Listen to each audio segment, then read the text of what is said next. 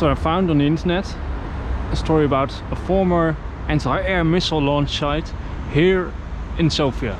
It took me quite a lot of time to research it, but I think I managed to locate it. I'm right here at the central cemetery of Sofia. Look at this statue. I'm about to head over that way, see if I can find it, see if I can get in. Let's explore.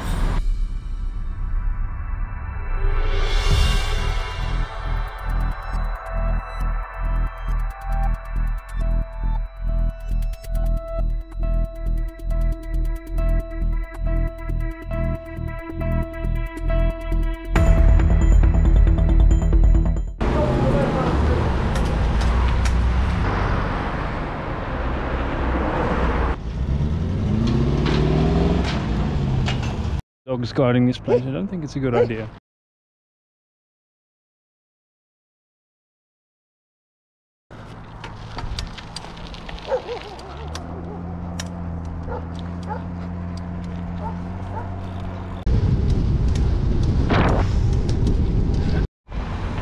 If at first you don't succeed, try again. The missile base wasn't meant to be, but I found another interesting artifact of the socialist times here. A swimming pool, the national swimming pool, built in a brutalist style, and it's meant to be deserted, so I'm going to have a look. Let's see.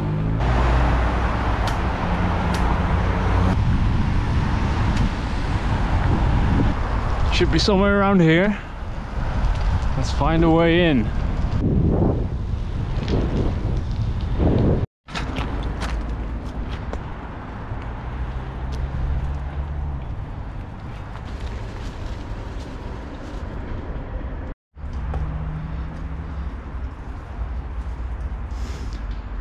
Welcome to the swimming pool. Here we are. So this is where the swimmers of the Bulgarian People's Republic national swimming team would have practiced and practiced and practiced.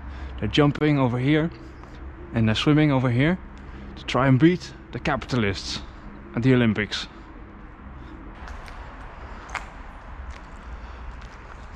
It does reminisce a bit of Chernobyl, where they also had an abandoned pool, but this one is bigger, much bigger.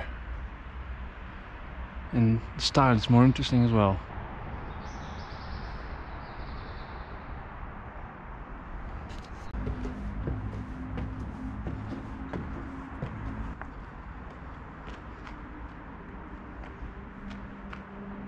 This looks like it would have been the entrance hall of the swimming pool.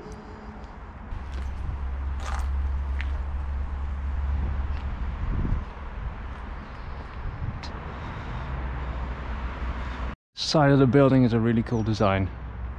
Very strong, real socialist grandeur.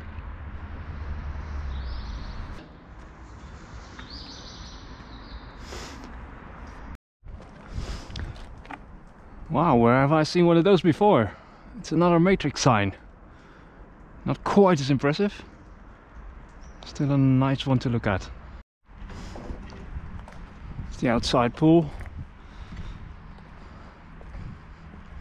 Big stands to watch swimming matches, and I think someone celebrated his 30th birthday here by the looks of it. This really is the deep end. Let's definitely not fall into this one. So that's it, guys. If at first you don't succeed, don't give up, but plan your next move. See you guys next Sunday. Have a nice weekend, and don't forget to subscribe.